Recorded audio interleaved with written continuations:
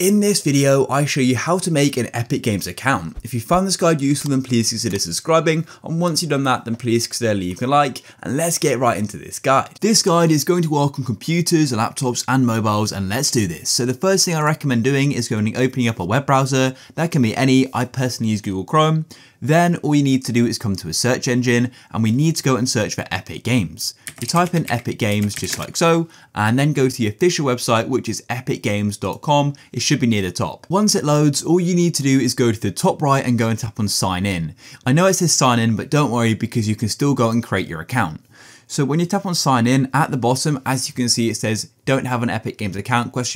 Then it says sign up. So we're going to tap on sign up like so, because then what we can do is go and sign up for Epic Games. And here are all of the different sign up methods which you can go and use. What you can do is sign up using an existing account, for example, a Facebook, a Google, or an Xbox account. You can also go and sync your information if you sign up with an Xbox or PlayStation account, which is useful. But in this case, I'm going to go and sign up with an email. So tap there like this, and the first thing you need to do is go and enter your date of birth. So I'm going to go and do that now. Then go to the next page and you'll need to go and choose your country, enter your first and last name, then a display name, which is basically your username. You can go and change your display name in the future, and then you need to enter an email, a password, and agree to the TOS, and then you can go and press on continue. And then what you'll need to do is go and verify your email. So I'm going to go to my inbox now. After you've entered the verification code and you press verify, you'll then be taken to the Epic Games website just like that, and you've now gone and created your account.